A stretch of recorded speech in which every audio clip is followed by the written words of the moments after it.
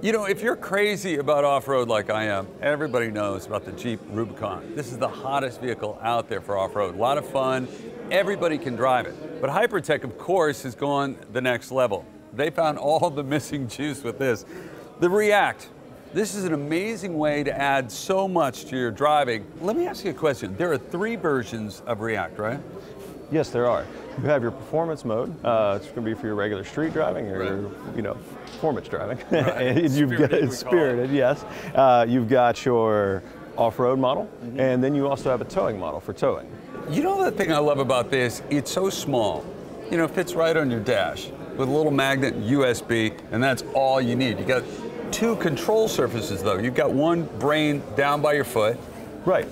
That's the brain of the unit down there. Right, all your throttle curves are stored down in that unit right there. Right. This is just the controller. So if you've got a resto mod, you don't want gauges and all that stuff on, you can take it, unplug it, put this thing in your glove box, and you don't have to see it.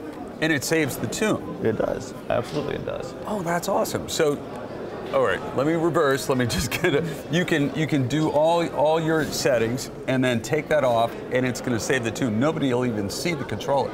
Oh yeah, it's completely hidden. So 2 boards, that's really cool. One in the controller and one by your foot that's got all the brains and saves all your tunes.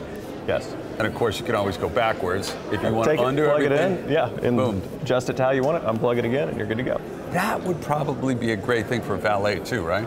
Oh yeah, you definitely don't want anybody out having fun in your Corvette or whatever car you have. And so you take it, set it to economy, turn it all the way down, and they can't go out and hot rod your car. That is awesome. It's also a custom mount too. Like you can put this with a magnet on your heat vent, or you've got an optional. Right, we do have an optional dash mount that we can mount it to.